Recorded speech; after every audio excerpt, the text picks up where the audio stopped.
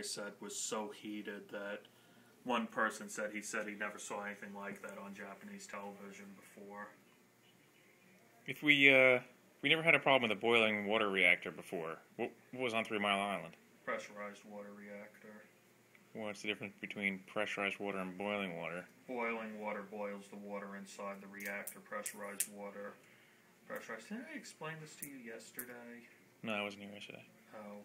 I explained it to somebody yesterday. Maybe it was Chris. Pressurized water, you have it was Ramon. You have the core is under much higher pressure, and you have a separate steam generator. I tend to think this is the end of boiling water reactors in general. It sounds like they both just create steam and use a steam turbine. Yeah. I think I'm missing not understanding what the difference is. The difference is where the steam is created. Oh, one is inside the reactor? Yeah, boiling water reactor is inside the reactor itself, whereas a pressurized water reactor, it's in a steam generator that gets its heat from the reactor. Interesting. Yeah.